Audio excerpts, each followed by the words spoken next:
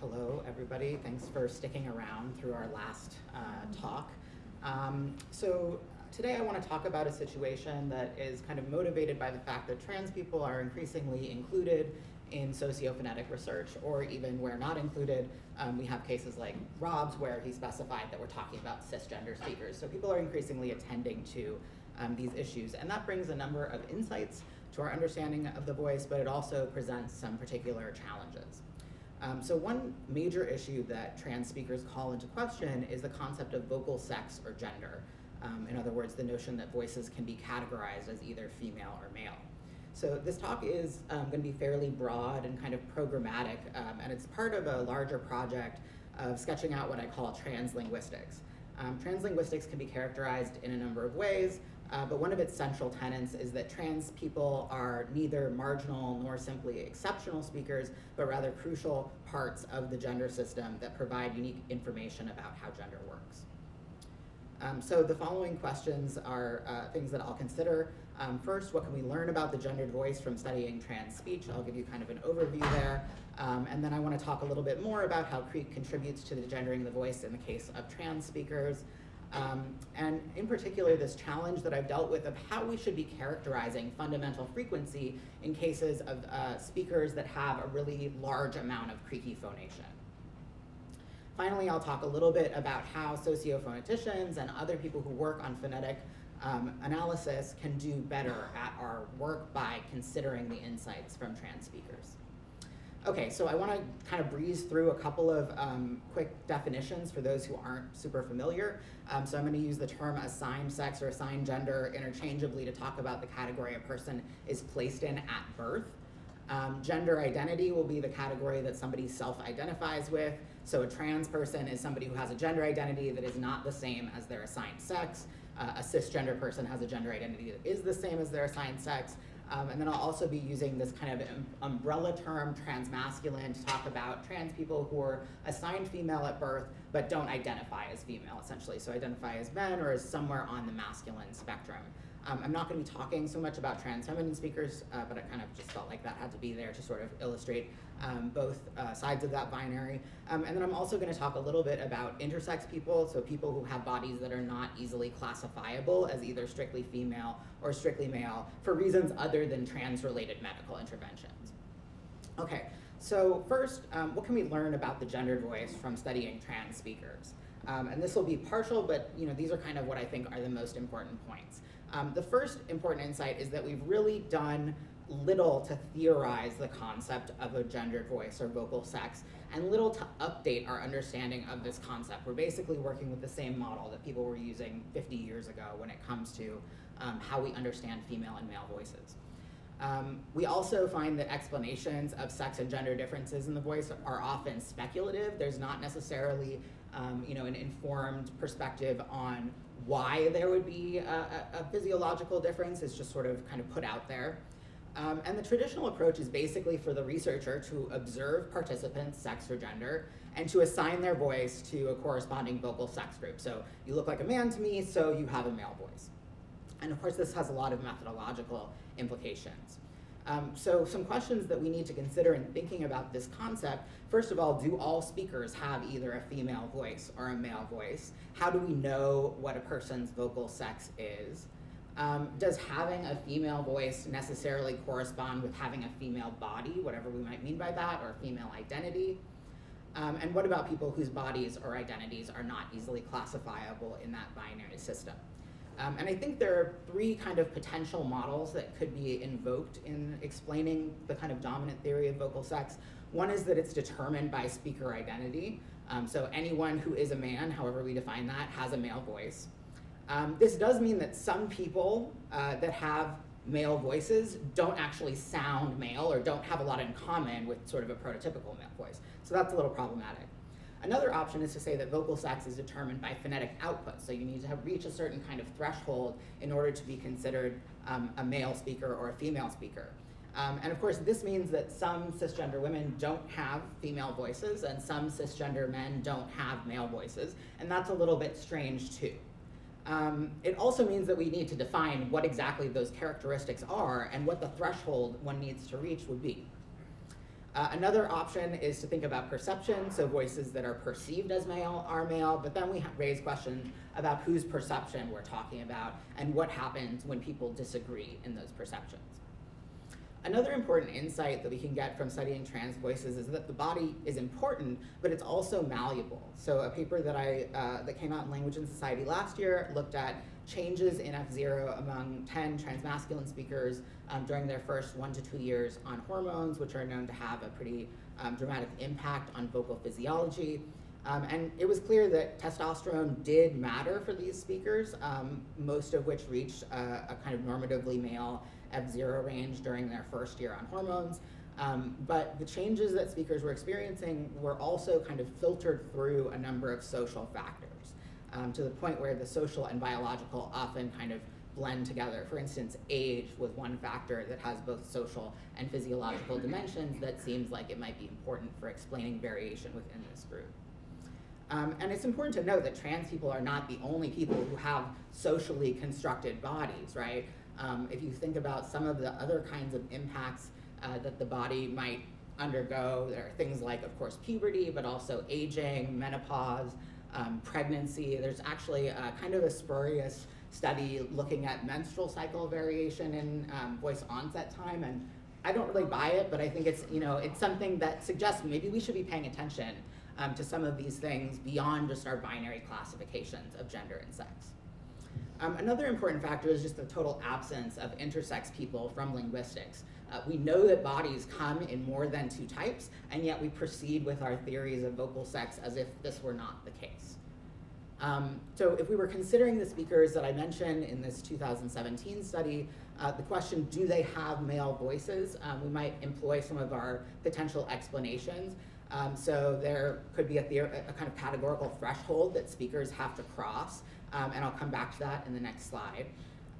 Another possibility is that the speakers are perceived as male, then they have male voices, and as I mentioned, this is not only about being perceived by whom, but also under what conditions, right? Because most perceptions of gender happen with visual information as well as auditory information.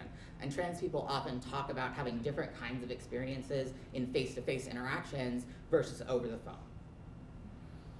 And then the final explanation could be that they all have male voices as long as they identify as male, but then we might ask, is this really even a useful concept if it's just a direct proxy for gender identity? I don't know that it would be. Another insight that we should be thinking about is the fact that the gender of the voice is not a unitary trait. To talk just briefly about some of the attempts to identify an F0 boundary crossover point between male and female sounding speech, these studies have not had great success. So there have been a few publications that have suggested that maybe 150 to 165 hertz is this kind of crossover range, but then there are exceptions. So we have a study by Gelfer and Schofield showing a trans woman who is perceived as male despite having an F0 above 180 hertz. And Gunsberger talks about a trans woman who is perceived as female despite having an average F0 below 130 hertz. So clearly other factors are playing some kind of role.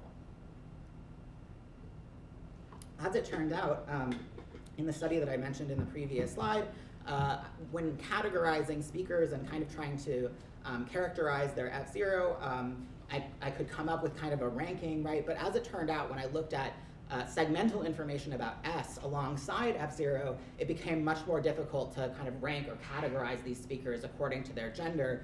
And in fact, what I ended up with was a really neat negative correlation where the speakers with the highest F0 actually had the lowest or most masculine S's, and the speakers with the lowest F0 had the highest frequency S's. I don't think that this is a general pattern that holds across speakers, but this illustrates that the gendered voice is a cluster of characteristics that need not be aligned in normative ways. Another important insight is that the gendered voice is susceptible to ideological influence, particularly at the level of perception. And this is particularly important for us as analysts because it may be the case that our own ideologies about gender affect our perceptions of our speakers and participants. There's this well-known kind of phenomenon that listeners can categorize ambiguous sounds differently depending on what gender they think the speaker is.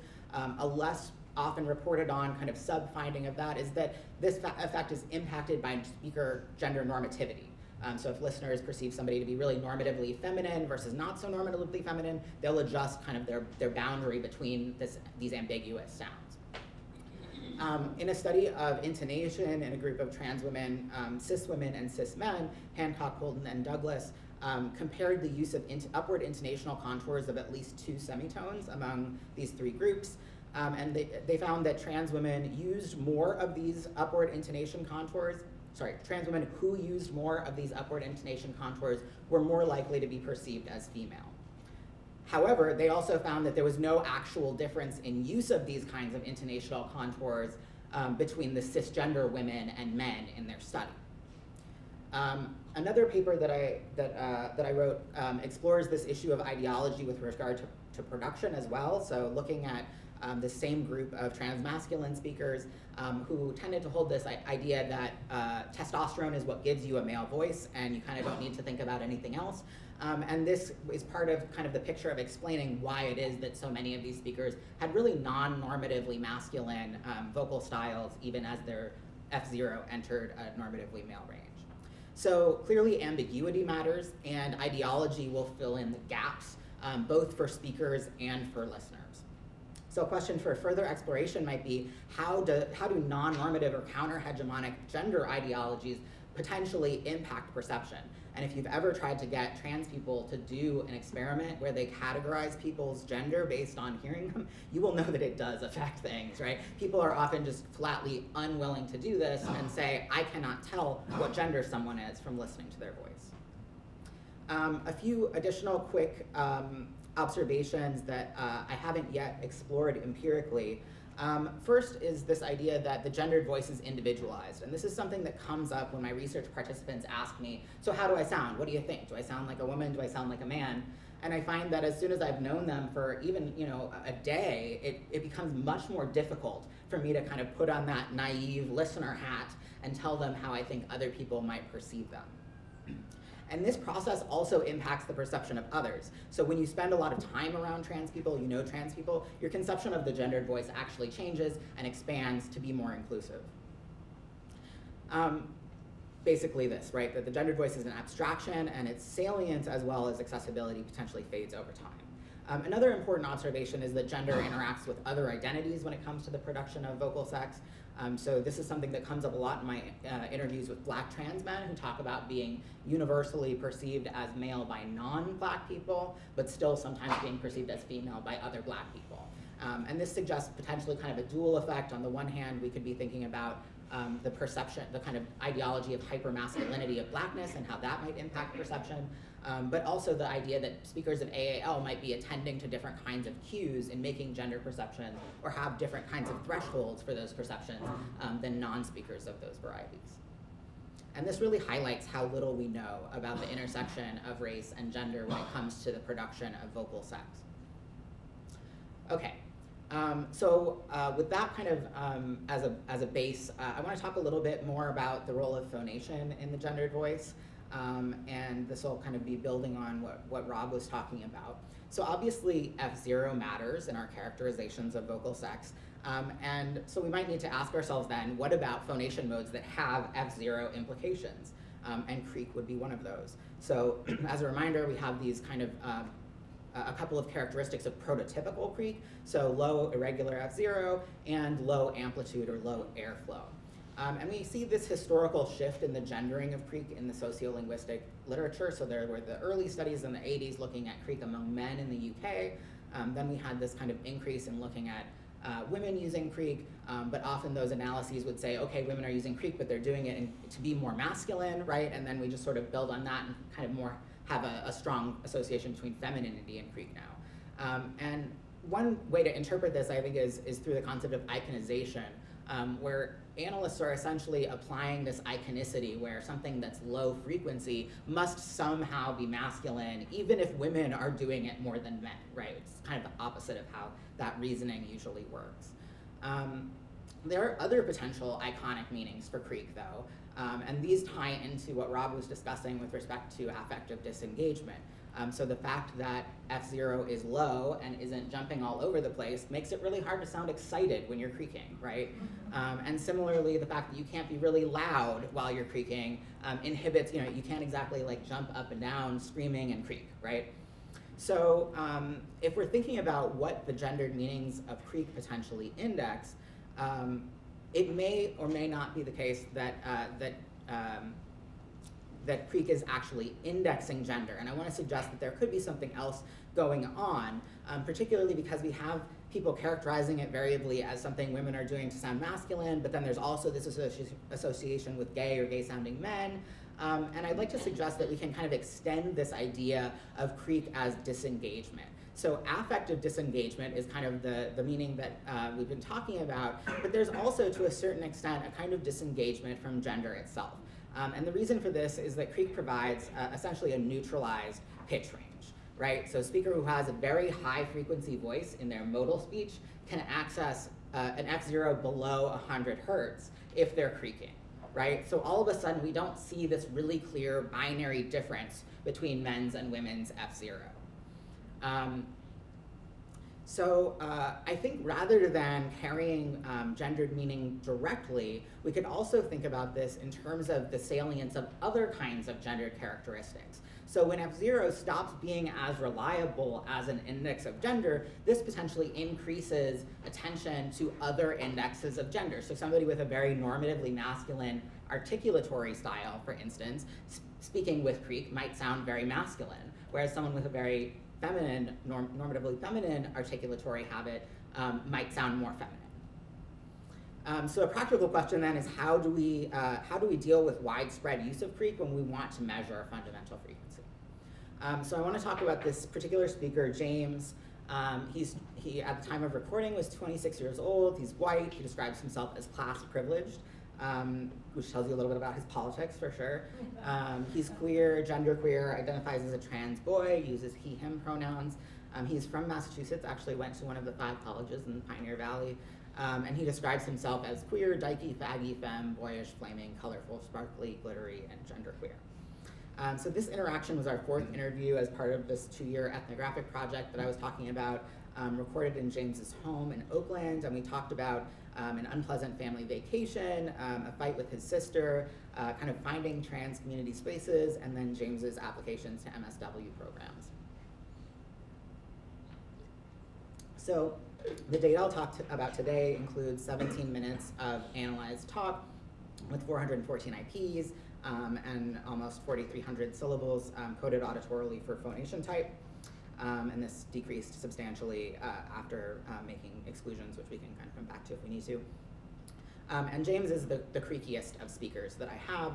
In this particular interview, 45% of his syllables are produced entirely in creak, and then there's an additional set that is produced in partial, where there's sort of a switch within the syllable between modal and creak. So what do we do with creaky speech? And there are a few potential approaches. There's the don't worry about it approach, right? And this is kind of the usual approach that works well when speakers produce very little creak. You just kind of let the pitch tracker sort it out, and if it shows up, great. If it doesn't show up, that's fine too. Another option is to include creak, right? Potentially, though, this would lead to kind of a deflated mean F0, and the question really is whether creak sounds low-pitched in the same way that low-frequency modal speech does. And of course, this is limited by what pitch trackers can do. Another option is to exclude creak, but that gives you an inflated mean F0, right, where you're removing information that people might use, and what if creak does contribute to the perception of pitch? Kind of a dilemma. And this too introduces practical challenges. So particularly if you're doing IP-based measurements, what do you do when there's creak in the middle of the IP? That's a challenge as well. So what I'd like to do is present kind of 3 different versions of what this analysis might look like, kind of in preliminary form. So the first analysis did IP-based measurements, including as much trackable speech as possible. So this involved doing manual adjustment to pitch settings for each IP for maximal inclusion. And as it turned out for this particular speaker, 50 was kind of the floor after which nothing really useful could be gathered. But the 50 to 75 range, which is not usually included, was actually pretty useful for this speaker. So this captures a lot of James's creak, but definitely not all of it. So just to kind of show you how this breaks down, here you have your F0 mean, your F0 maximum in green, your F0 mean in orange, minimum in purple, and the range in pink. And so this is the set of numbers that we kind of come up with. If we want to just report means, we might report something that looks like this. But if we want to get at this distinction between Creek and modal speech, we're really going to have a more fine-grained analysis and look at least syllables, if not something smaller. So the next analysis looks at syllables. So here, this was automated, not hand-corrected. Dear God, I mean, thousands of tokens, that would be quite painful. And I just included all of the phonation types that are available, whatever the pitch tracker can get for me. And this is mostly kind of to compare to the next analysis, actually, but I kind of wanted to give you that comparison. So our average mean F0 actually ends up being almost exactly the same number, which is lovely. We have some fairly similar numbers for minimum and maximum, although the maximum is lower. And of course, the range is much smaller because it's just a syllable instead of an IP. So this is great, but we're still lumping all of our phonation modes together and not really seeing how Creek is playing a role in this data. So a third analysis also looked at F0 by syllable, also used kind of the same methods, but here the numbers include only modal F0. So if we wanted to kind of see what this breakdown looks like, you can see that there's actually more instances of Creek than there are of modal speech, and a number of kind of intermediate ones as well. There were a few cases of breathy, falsetto, Creek, and there were actually a number of tokens that just, the pitch tracker didn't work. I wasn't manually adjusting the settings, so far more than the 3 IPs that I had to exclude from the IP-based analysis. So what does this look like? Here we have a distribution that's broken down by phonation type. So the B is for breathy, C is for Creek, CP is for partial Creek, F is falsetto, and M is modal. And so what you can see here is that we get a picture visually of what's going on in each of the phonation modes. We see things that we would expect. Creek is much lower than modal speech, right? So we're able to kind of give that picture of what's going on in the modal F0, which allows us to compare speaker to another speaker who might use a lot less Creek, but without totally throwing out this question of what kind of thing is, what is happening with the Creaky speech. How much time do I have? 8 minutes. So I'm going to actually come back to this slide in the Q&A if people are interested in hearing a little bit more about where Creek appeared in kind of the discourse context for jams. And I don't have a cursor for some reason, so I just have to push through it. Okay, so how can we do better given this set of insights from trans speakers, which is really just kind of a partial picture. There's a lot more that could be said. One really important thing is to ask people about their sex or gender, right? Not just look at them and decide what their gender is. And this is not an easy question for a variety of reasons, but there are ways that it can be asked that are better than others. And it's critically important because you do not know who is trans or cis. I would hazard the guess that somebody in this room has had a trans participant in a study at some time and didn't know it. So how do you ask? Well, there are a few things that kind of make asking a little bit easier. So one thing is kind of the medium, right? Asking on a forum is so much less awkward than asking a person in a face-to-face interaction.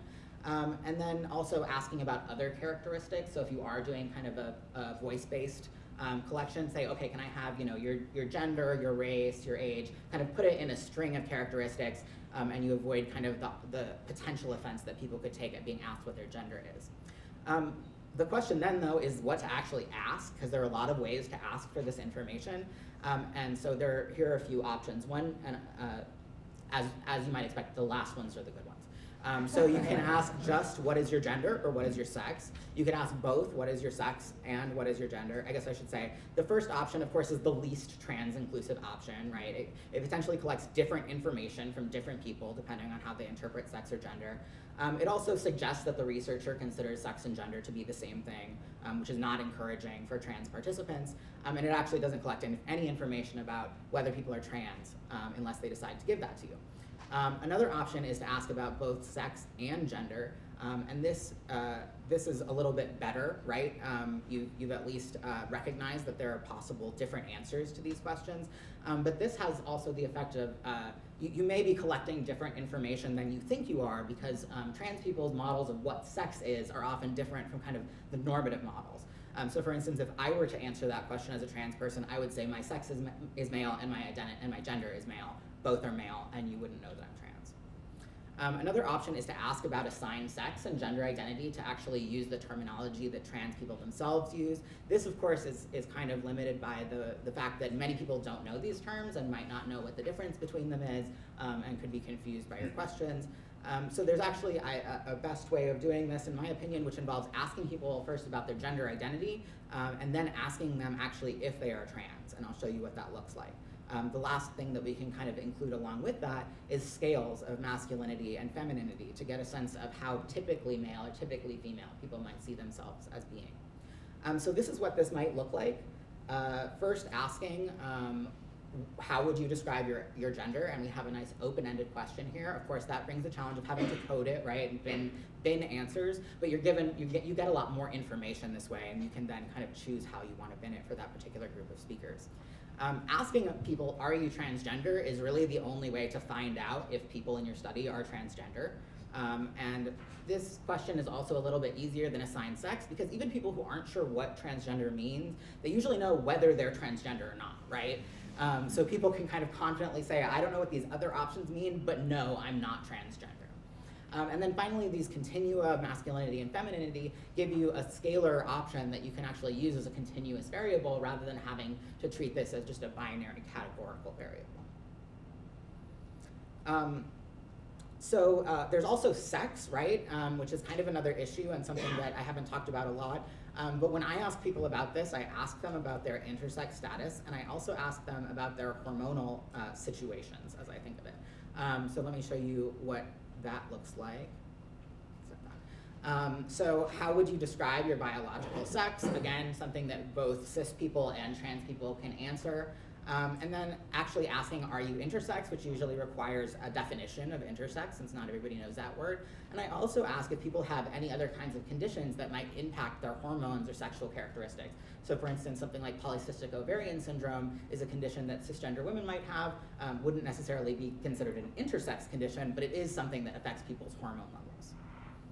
Okay, so in addition to asking people, we can also be more cautious about how we bin our speakers according to binary sex and gender. As soon as we do that, we've really eliminated our options for looking at more nuanced and fine-grained meanings of gender.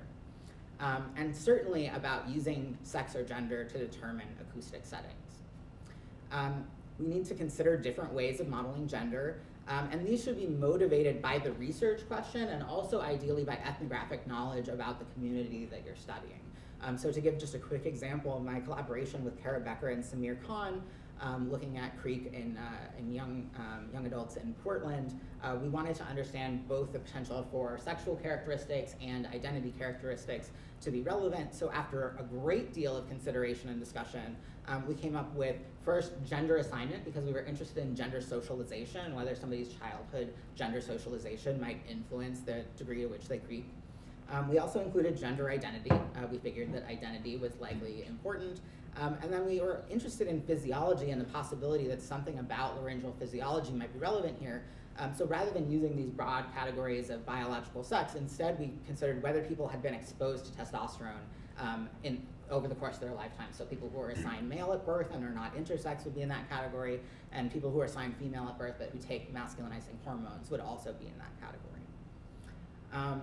So another alternative to thinking about this in terms of speakers' identities, particularly if we don't have a lot of information about our speakers, is to actually use the acoustic information to create our categories. So using a cluster analysis to see which of these speakers actually have something in common when it comes to their use of F0, say, and which of them don't, and then see how that relates to social categories.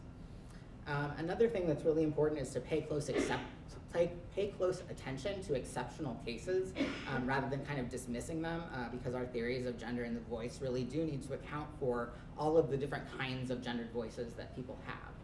And finally, something that's really important, particularly if you're doing something like trying to come up with this alternative model for gender, when you're studying trans people, consulting with trans people, whether they're scholars, community members, activists, even your own participants potentially, that's something that's really important. So just to summarize, the kind of key point that I think we really need to take seriously here is that we haven't sufficiently theorized the concept of vocal sex or gender, but trans people can help us see a number of things. The body is a social thing. The gendered voice is multidimensional and open to creative recombination of features. The gendered voice is highly susceptible to ideology. Gender groups are internally heterogeneous, and we need to be more careful in our analyses of F0 in particular.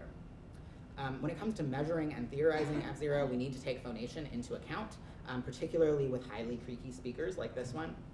And we need to think about what this means for our claims about sex, gender, and F0. So there's a lot we can do to improve our approaches, ask and ask well, model gender better, be cautious with binary and biology-driven gender explanations, particularly when there isn't other supporting evidence, and really just to ask ourselves on a regular basis, what about trans people? Thank you.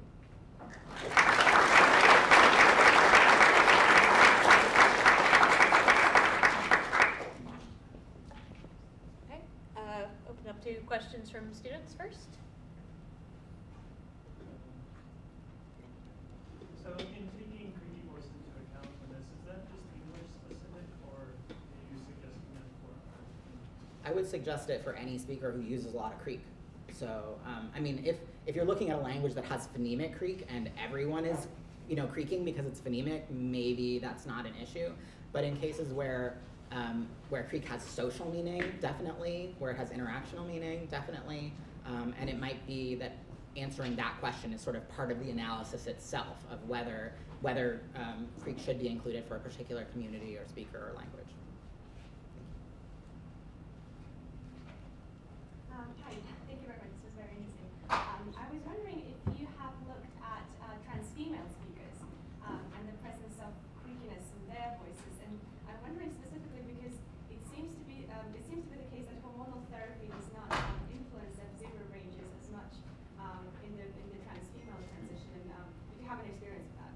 Yeah, so the collaboration I mentioned with Kara Becker and Samir Khan looks at trans women as well as trans men and non-binary people as well. Non-binary wasn't even really quite a category at the time that I was collecting the data that I talked about today. So our results in that study suggest that trans women are not as creaky as some of the other groups, although they mostly were similar to cisgender women. They were a little bit less creaky. Everyone in that study was super creaky too. It's like 25% of the syllables kind of thing.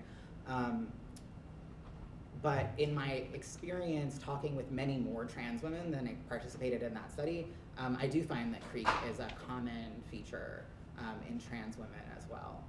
So we'll need a larger data set to really be able to test that claim. But there are certainly competing issues, right? So there's the fact that creak is kind of coded as feminine, but it's also low F0. And so that potentially creates kind of a set of competing interests for trans women. But despite that, I definitely know many trans women who are very creaky. Thank you. Any other students? Thank you so much. This was really interesting. Could you tell me a little more about the Yes. Yeah. If I can, I don't know why I don't have a. Oh, there's my cursor. Good.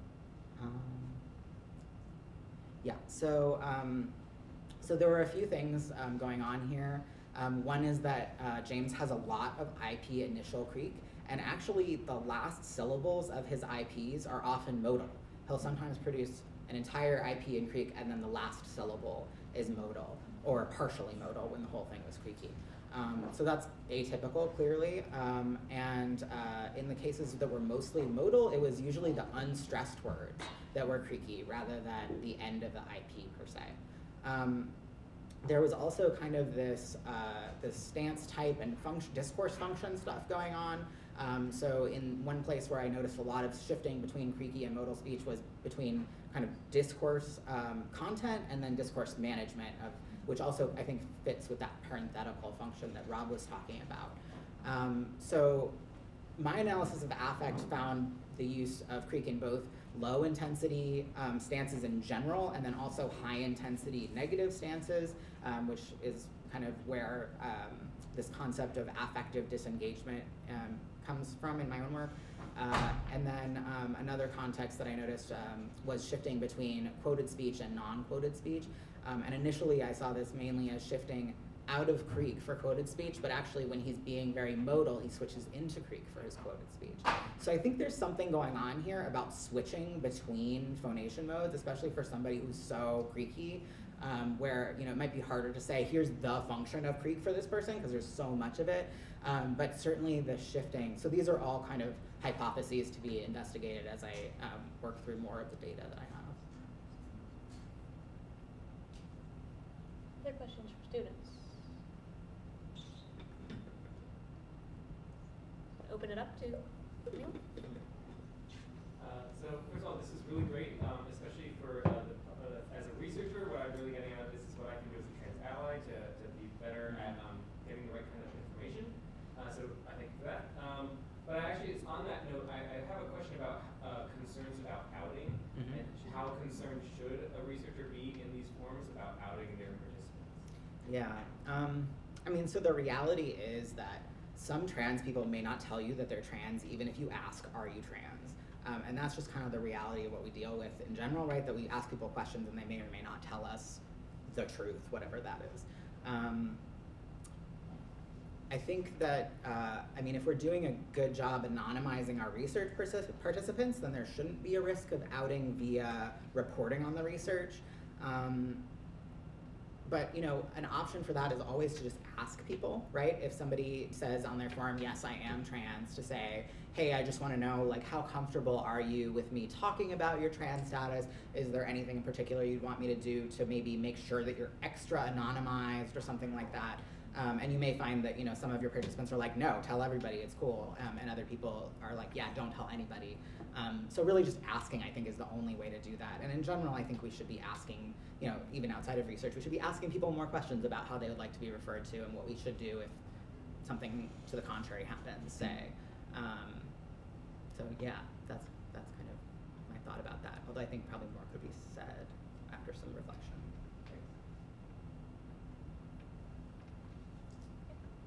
Hi, Jenny from Napoleon. And you mentioned, I guess, non-binary participants in studies. And I was curious about where you think, as far as modeling, like vocal sex, where you think there's room for kind of a non-binary, I guess, designation, when it's neither masculine nor feminine, as far as whether or not you're basing vocal sex off of how they identify versus patterns. Yeah, it's really tricky too, because to do these kinds of analyses while also validating the identities of the people that you're studying can be a challenge sometimes. In the collaborative study I mentioned, we found that the non-binary speakers have a bigger range than the other speakers. So we have some non-binary people whose gender presentation and voices are very much in line with their assigned gender, and other people where that's not the case at all. So that might be where the masculinity, femininity scales come in. And I actually, I like the practice of having people do both. So not just like, oh, if you're a woman, do femininity, but actually to say, this is how feminine I am, this is how masculine I am, as different questions. And I think that would probably be a useful way to think about modeling non-binary speech.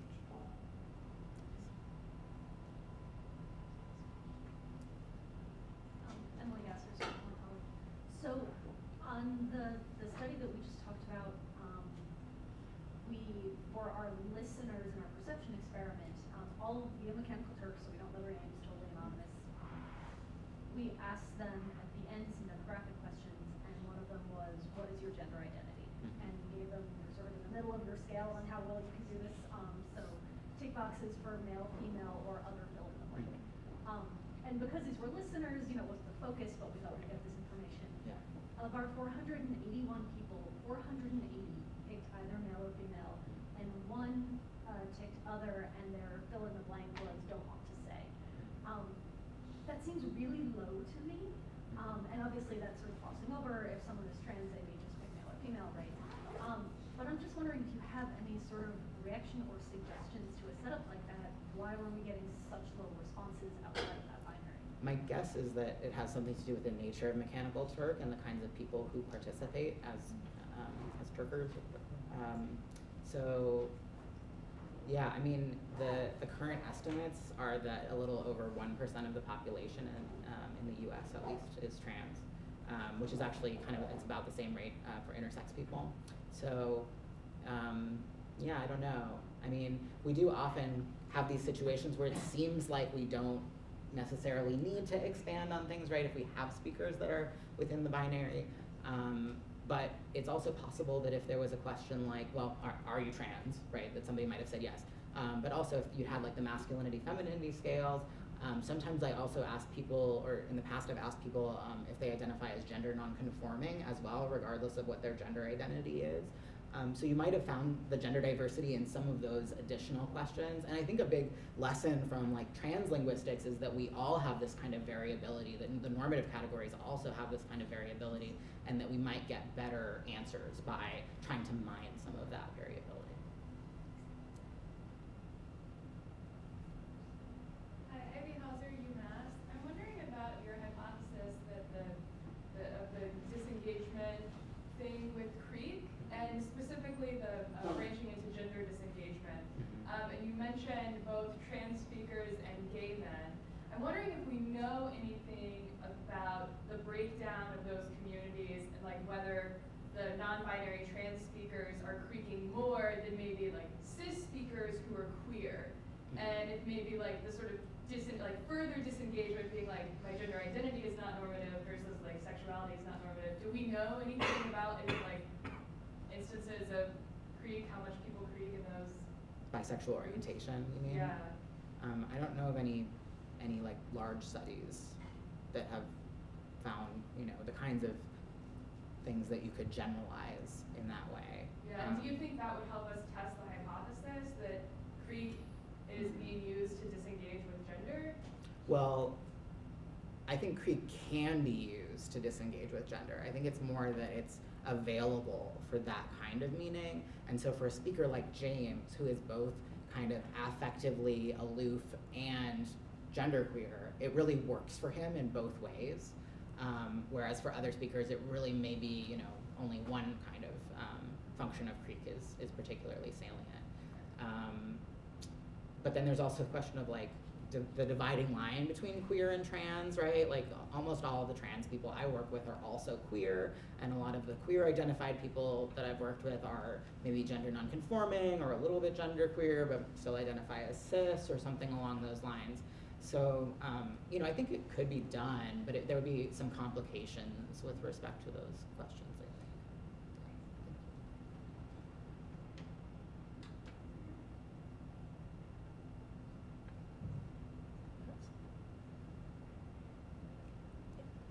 If there aren't more questions, I just wanted to put in a second your what I understood to be your call for studies that improve our understanding of the relationship between F0 and creek, because this comes up totally in a completely linguistic context. There's no sociolinguistic topic at issue. So in studying Chinese tone, you find, you have a case where there's a totally linguistic function to changes in pitch, and you clearly see people dropping into creek when they go below sort of certain kind of F0. So it really looks like there the creek is, in a sense, realizing the same thing as F0 is realizing a modal voice. But you don't just face the practical problem that the pitch tracker doesn't handle creek very well, but even if you hand adjust the pitch tracking parameters to get something out of it, it's not clear that the numbers you get are meaningful for the purpose you want. If you insist on doing that, you may get wild period-to-period fluctuations in F0. You'll get this totally bimodal or non-normal distributions of F0, so it's not clear that it's actually giving you the number that you want. So it's just not even clear what the right answer is when you start. So, and possibly one route to go is like, what's the perceived pitch? But yeah, this is a problem we face all the time. Thank you for that. I didn't think about that piece, but I will take a look at the F0 and time approach. Thank you. I think we have time for one more quick question.